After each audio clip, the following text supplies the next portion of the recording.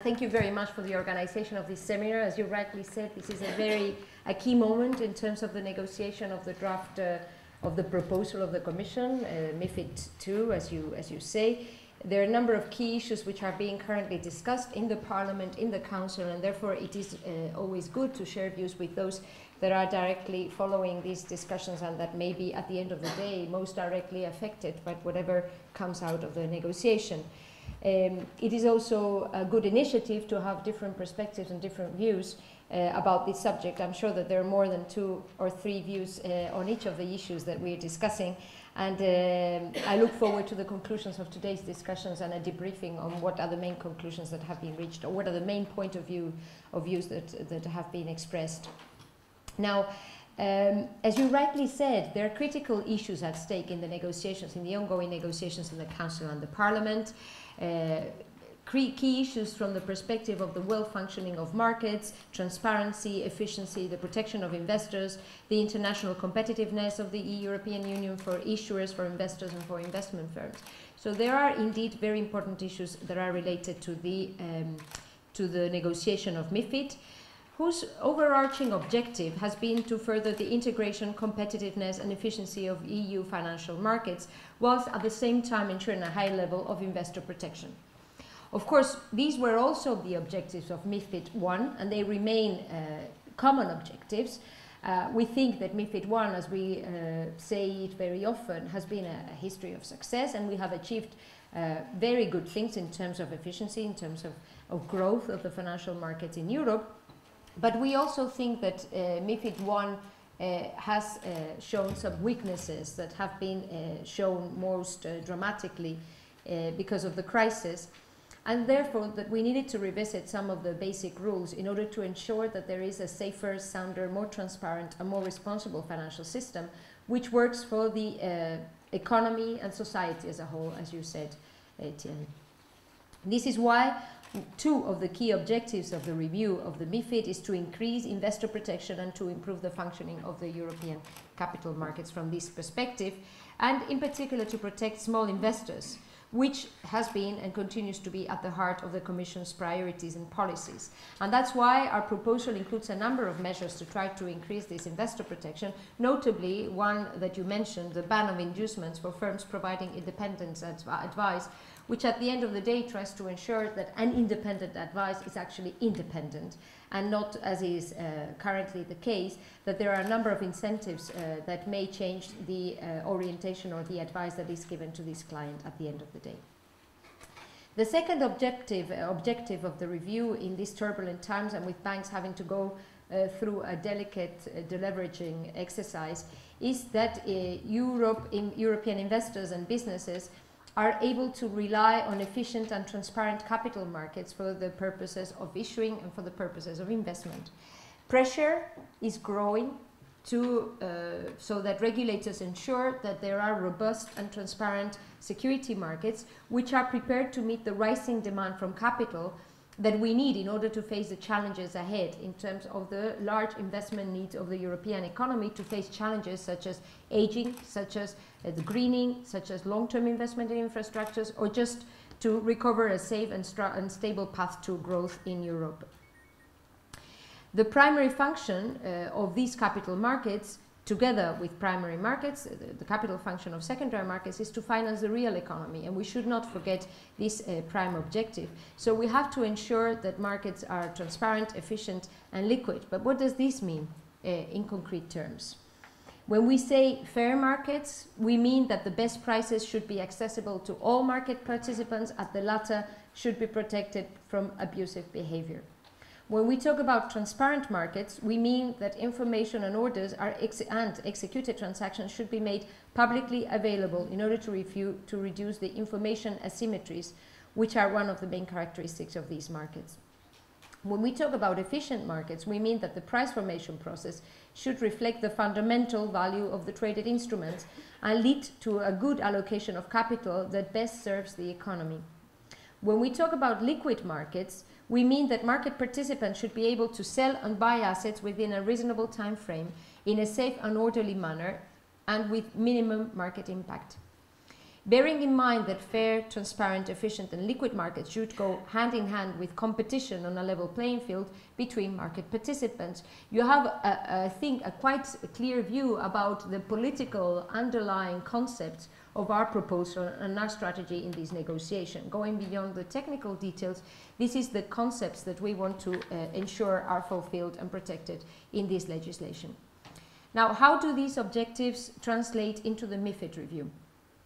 I'll try to go very briefly through some of the key features that explain how this vision is translated into the proposal. First, with regards to market structure.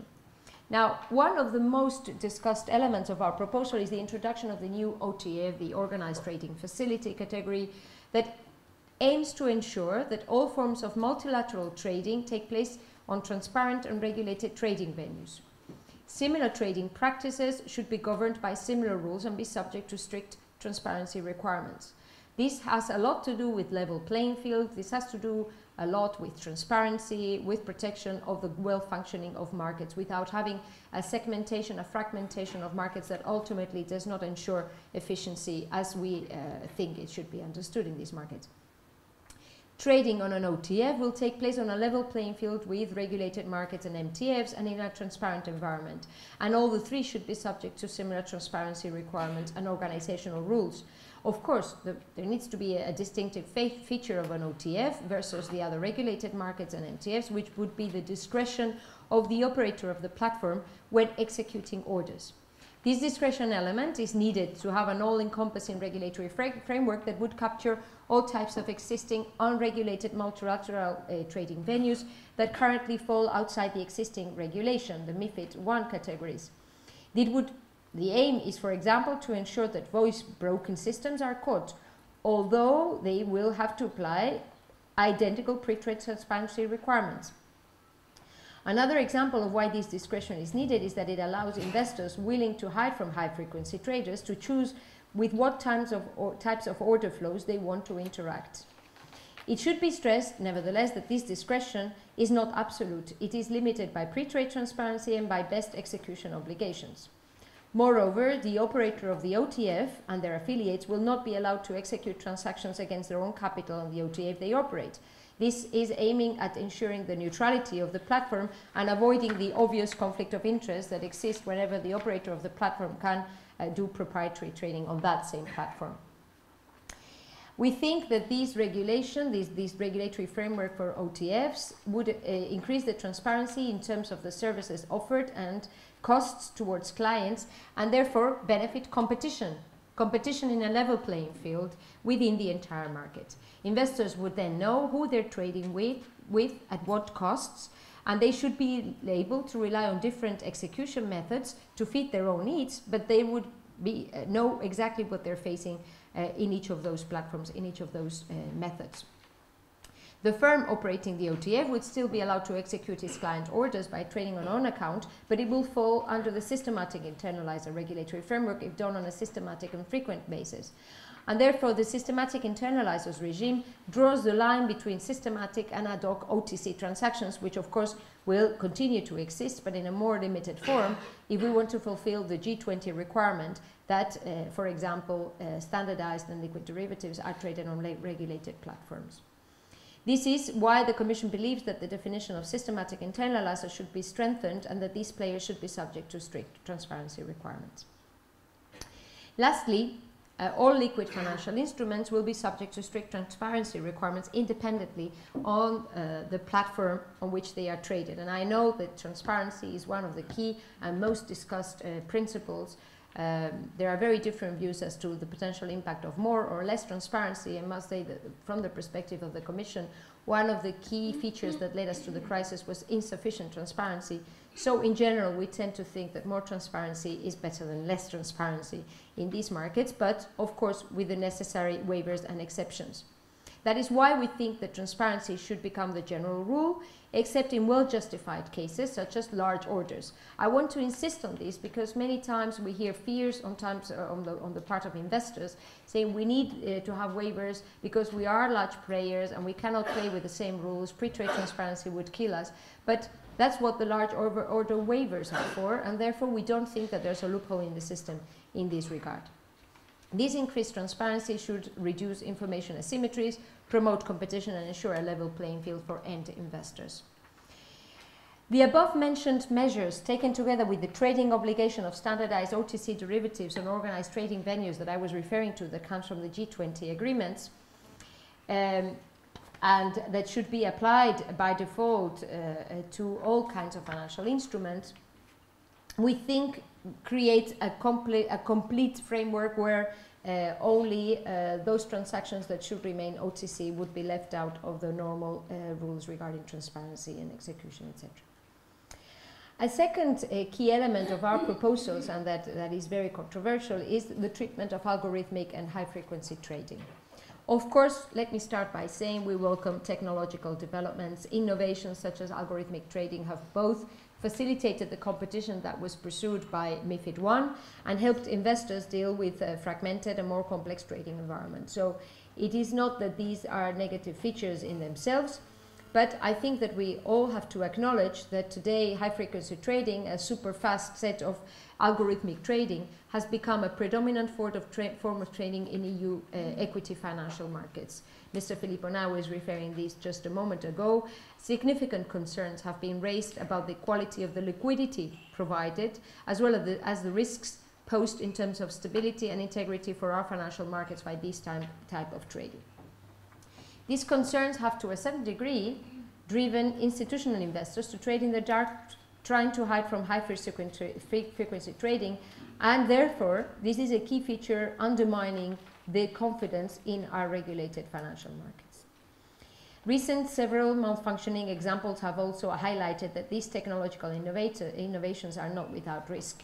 I mean, the analysis of the 6th of May 2010 flash crash underlined the fact that even though high-frequency trading firms may not have been the cause of this crash, the way and speed of their reaction had greatly amplified its effects. More recently, Knight Capital, one of the most experienced high-frequency trading firms, went bankrupt within an hour after having caused severe market disruptions because of rogue algorithm. And only last week we have heard of another flash crash in the Indian markets. So in our view, this shows that high-frequency trading deserves to be properly regulated in light of the size that it represents in terms of trading and the spillover effect their actions may have on the integrity and stability of the market as a whole. First, the Commission's proposals will ensure that every firm that engages in this kind of trading is regulated and supervised and has stringent systems and controls in place in order to prevent abusive behavior or malfunctioning that could create disorderly market conditions. Naked sponsored access will not be allowed without appropriate pre-trade controls by the investment firm providing this access. Trading venues will also be required to have proper systems and controls in place to ensure fair and orderly trading conditions and to preserve the integrity of their markets. In addition, the conditions for access to trading venues should take place on a fair and non-discriminatory basis. More specifically, the conditions under which co-location services are provided, as well as the trading fee structures of trading venues, have to be fair and non-discriminatory. Second, the MiFID proposals, together with the review of the Market Abuse Directive, aim at improving the detection and sanctioning of manipulative practices through high-frequency trading. The first step is to ensure regulators have access to the necessary information to monitor trading activity and detect market abuse cases. This is why we propose to extend record-keeping obligations to orders and to flag the algorithm that is behind the order. The second step is to reinforce the cooperation between competent authorities and facilitate the exchange of information to ensure effective cross-market surveillance. And the last step is to reinforce the Market Abuse Directive framework by clearly stipulating which high-frequency trading strategies constitute prohibited market manipulation.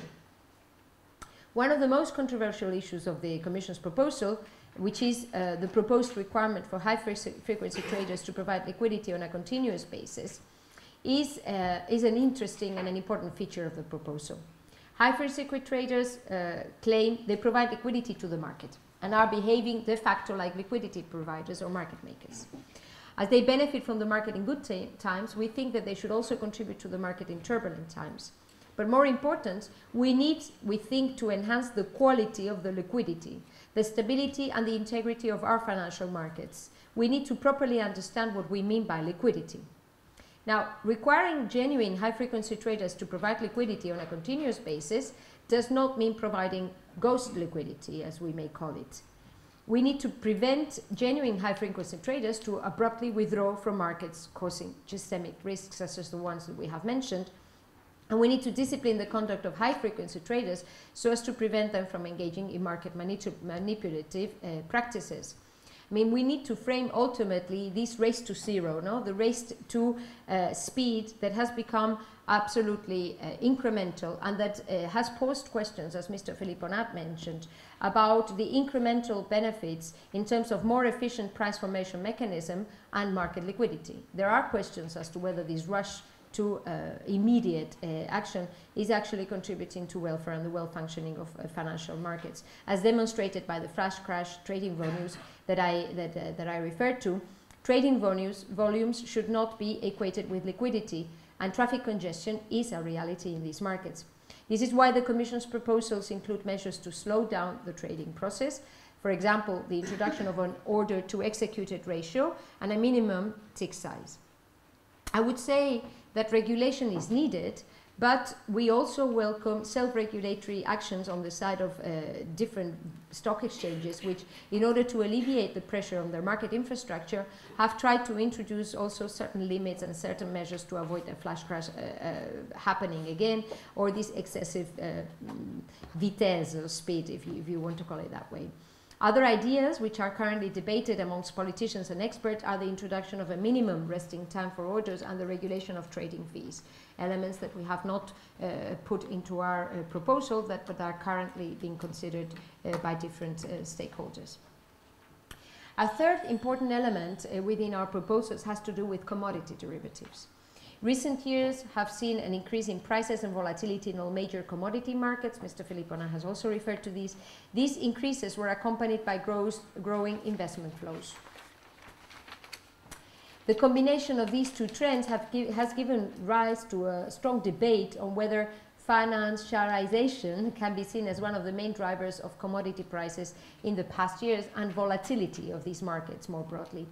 There are two related questions to this debate. First, what is the impact of these financial investments on the functioning of the commodity derivative markets? And second, how do these investments in commodity futures markets affect the prices of the spot markets? With regards to the first question, there is growing consensus, I think, that financial investors have affected price dynamics over short-term horizons. The second question is, on the contrary, subject to an ongoing debate, although it is clear that there is a link between the price of derivatives and the price of the real underlying assets and physical markets, and they are linked in multiple ways. We still do not fully understand the nature and extent of these links and the direction of the mutual influences. In any case, these concerns have increased calls for policy responses to ensure that derivatives keep serving their initial purpose of price discovery and hedging for the benefits of consumers and producers. The Commission has been very actively engaged in this debate in many different fora for many years and has set clearly as a key priority the improvement of the functioning of derivatives markets. That's why the review of MiFID and MAD include a number of concrete measures to enhance the transparency, integrity and oversight in commodity derivatives markets. For example, introducing position reporting by types of traders based on the useful experience of the CFTC in this respect, the introduction of position limits in order to preserve market integrity, mandating trading of standardized OTC derivatives, as is the case with other kinds of derivatives, on transparent and multilateral trading venues. And finally, these measures are complemented by the review of the Market Abuse Directive in order to abuse that derivatives can be used to manipulate the price of the related spot markets, or vice versa, using transactions in spot markets to manipulate the functioning of derivatives. These measures, as I said just a moment ago, fully reflect the G20 work and work in other fora such as IOSCO. Let me remind you as well that commodity derivatives, like gold derivatives, are subject to the G20 roadmap addressing the systemic risks and opacity of OTC derivatives. So these derivatives are subject to what we all know as EMIR, the regulation dealing with the central counterparty clearing of OTC derivatives. Finally, after going very fast through the three of the key features of our proposal, which are currently being discussed and which are the most controversial from the perspective of the different players in the market, let me give you a brief update on the negotiation process, although I am sure that Mr. Ferber will have more to say about this in a second. There is, we think, a clear political willingness to act swiftly on this file, and we share this willingness. The European Parliament has voted in the Economic and Monetary Affairs Committee on the 26th of September. Concerning the Council, the Cypriot presidency is trying to accelerate work. We have meetings on a non-stop basis on this file, and we think that a political agreement could be reached under the Cypriot presidency. The Commission will therefore have to start working on the implementing measures, and if we think that 18 months may be needed, we could have this new regime in place and operational by mid-2014. Probably the entry into force of the market abuse regulation and directive should be kept in parallel in view of the interconnectedness of these two pieces of legislation. Now, someone told me a couple of weeks ago that in normal circumstances, if that would exist anymore, MiFID would have been the most important legislative initiative in the financial regulatory field for the Commission this year. And it is true that we're terribly busy with other very urgent pieces of legislation. I mean, banking union, CRD4, resolution, bank recovery and resolution have taken the forefront. They're capturing all the highlights, all the headlines of the newspapers, and they keep us extremely busy. But you should rest assured that that does not mean at all that within the Commission we do not think that the MiFID review is not top priority. By the way, we should stop talking about MiFID, because I'm really happy that now we should talk about MiFIR, much more with an R at the end of all regulatory proposals within the financial services area. It is a key piece of legislation, and that's why we think we absolutely have to keep it right. From this perspective, the Commission understands its role as a facilitator of the trilogues, and we will try to make sure that we strike the right balance to establish efficient and effective markets in Europe, which help to restore market confidence and that ultimately serve the real economy, which is their main purpose. And on this positive thought line, let me finish my introductory remarks. Thank you very much.